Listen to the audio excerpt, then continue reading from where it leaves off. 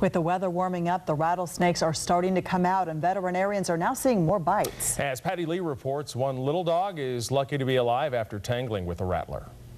All this red here is abnormal.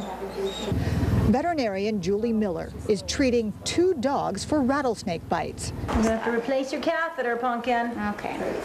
Hollywood, bitten Saturday afternoon, needs a new catheter and an IV drip. Oh my goodness.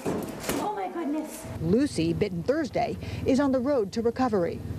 This is the first time in the 8 years that I've owned this hospital that we've actually seen any bites, let alone multiple bites. This may be leading us down the road that we're going to have a big rattlesnake season. CAL FIRE, along with Santa Clara County's Public Health Department, says it is currently drafting a public warning about rattlesnakes, but hasn't received an unusual number of complaints.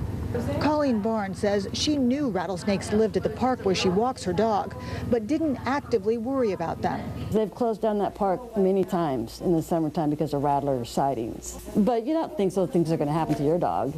Kim Gudmundson says her dog was bitten in her own backyard. On the nose, right here and here, where there's little black marks now, you could see the fang bites. And hopes others can learn from her experience. Be vigilant.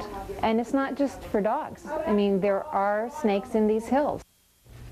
Of course, we know they're all over this area as well. That was Patty Lee reporting for us tonight. Pet owners say they are now considering vaccinating their dogs against rattlesnake bites. Vets say it costs about $25 a year as opposed to the anti-venom serum, which can cost several $100s.